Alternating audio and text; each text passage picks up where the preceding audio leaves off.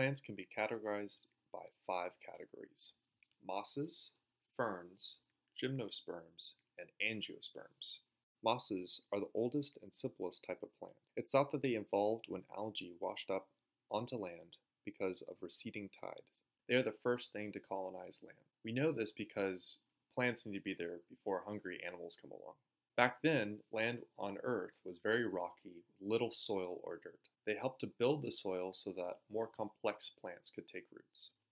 Speaking of roots, mosses technically don't have roots because they don't have a vascular system. They don't have a xylem or phloem.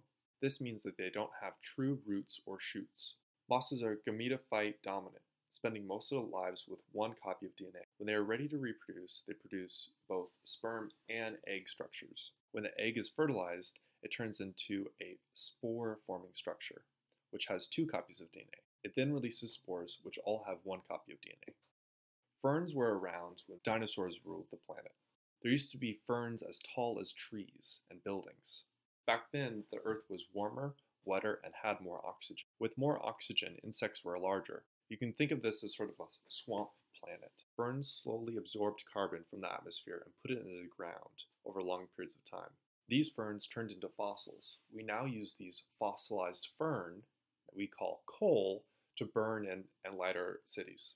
With less carbon in the atmosphere, the world slowly cooled, leading to a drier, colder planet. Amphibians dried out, and dinosaurs took their place.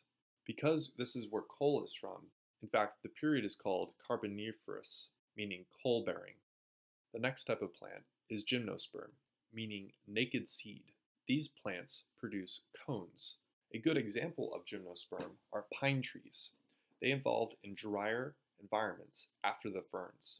While mosses and ferns require water to move sperm, Gymnosperm produce pollen, which have wing structures on their sperm.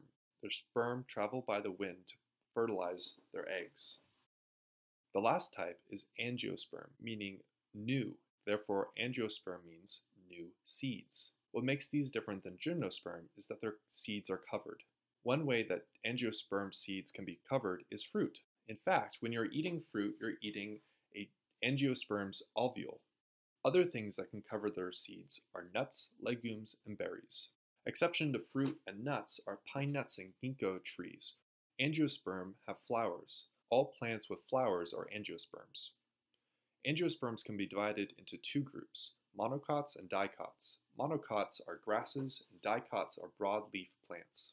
The major differences between these 5 types are that mosses are the most primitive, ferns have vascular system like xylem and phloem, Gymnosperm produce seeds and don't require their sperm to use water, Angiosperm produce flowers.